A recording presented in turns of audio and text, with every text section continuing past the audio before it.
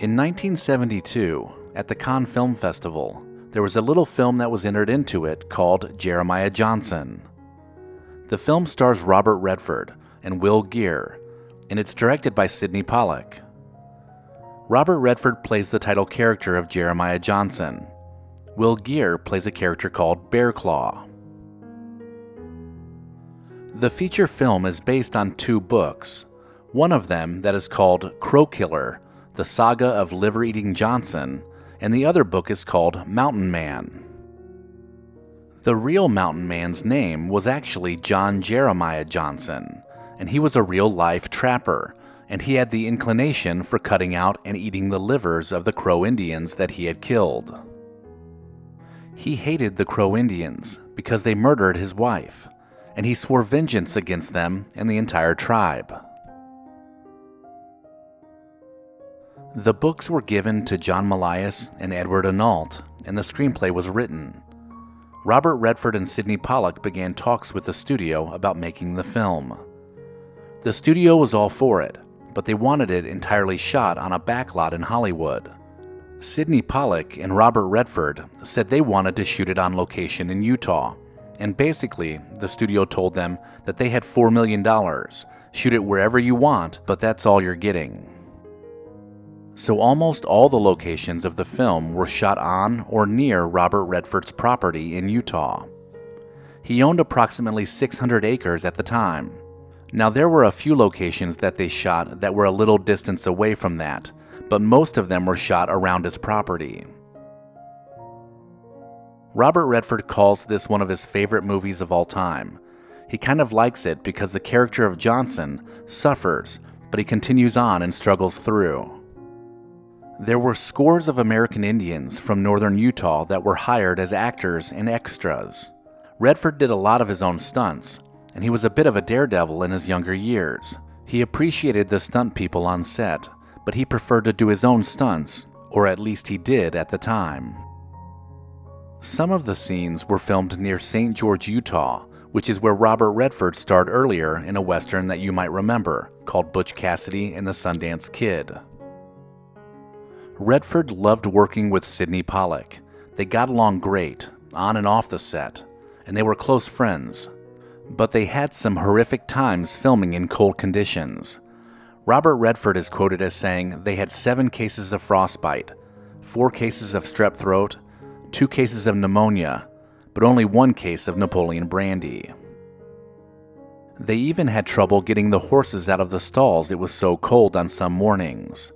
The cast and crew was wondering when it was all going to end. The weather couldn't have been rougher for the cast and crew that year, but it also turned out a perfect finished film.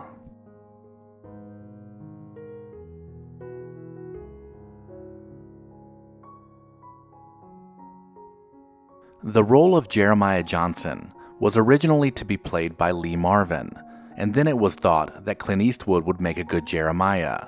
But this was when they had Sam Peckinpah attached to direct the project. There was a problem though. Peckinpah and Eastwood did not get along, and Peckinpah eventually left the project, and Eastwood decided to make Dirty Harry instead. Warner Brothers then stepped up and wanted Robert Redford, and Robert Redford suggested Sidney Pollack as the director.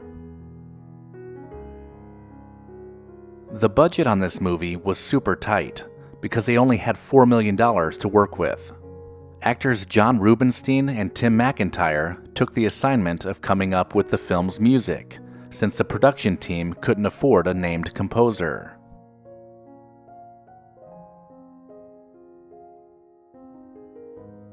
Since Robert Redford was used to this weather, he was used a lot behind the scenes by Sidney Pollack. He was constantly riding snowmobiles all over the place and digging people out that got stuck. Principal photography began in January of 1971, and at that time Sidney Pollack had to mortgage his house to make up some budgetary differences, so he was hyper aware of the limited budget. As they struggled with the weather and the budget problems, most of the shots were done without any second takes. The film was then basically put together in the editing room, which took 7.5 months to complete. This film basically had no dailies to watch because you would have fallen asleep. All the shots seem to be of the same thing, a guy riding his horse in the snow. This is a picture made out of rhythms and moods and wonderful performances by the actors.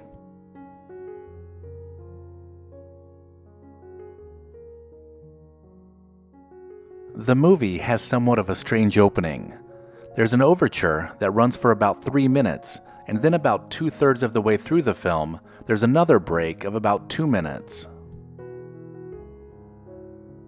Now here's a fun little point of trivia for you. The little blonde girl that Jeremiah Johnson finds hiding in the root cellar is actually the future country music superstar Tanya Tucker. It just so happened that her family lived in the area where the film was being shot, and she kept pestering Robert Redford to put her in the movie, and he did.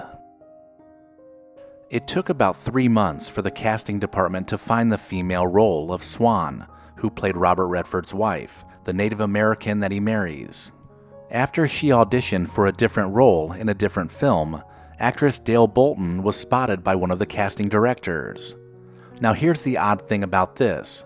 This is the only film that she ever made. I don't think I've ever heard of an actress or an actor that only makes one feature film. The movie's technical director was actually a Flathead Indian, and he spent a lot of time coaching Dale Bolton.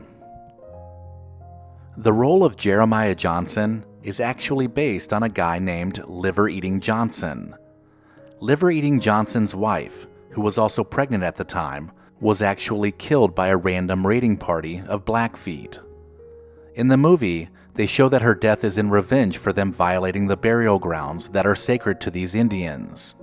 In truth, she was killed in the spring while Johnson was off trapping, and he didn't return to find her body until several months later. He finally identified the band of Indians that had killed her because he recognized the Tennessee rifle that he had given his wife in the possession of one of the Blackfeet warriors. He was on a mission to get revenge for the death of his wife, and he recruited other Indians, including other Flatheads, to help him achieve this vendetta. The part in the movie where they send people out from the tribe to try to bring back his scalp is really true. This happened numerous times. Robert Redford was instrumental in the pacing of the film. He became another kind of actor. He became far more internal. There's some of the movie that has no dialogue in it at all, with an over 2-minute scene following his wife's death where there's just visuals, no dialogue, and very little background noise. You feel the isolation and the sheer depression that is setting in on Jeremiah Johnson.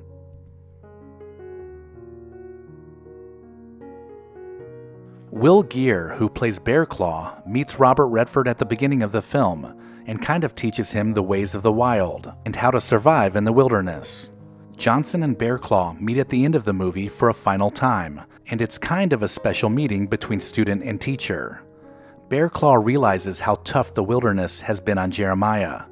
When Jeremiah asks him if he knows what month it is, Bear Claw replies, "No, I really don't, Pilgrim." That's how he always referred to Jeremiah in the film.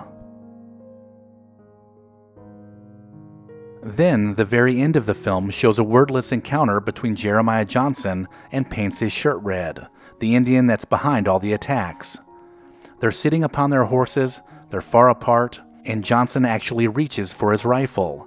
But then, Paints His Shirt Red raises his arms in a gesture of peace that Johnson slowly returns to him. What a classic movie this is. Not only is it excellent filmmaking, but it's superbly acted. If you haven't seen the film in a while, I would encourage you to watch it again, because there aren't many films that are this good. If you enjoyed this video, check out the description for links that help support the channel. And as always, thank you so much for watching.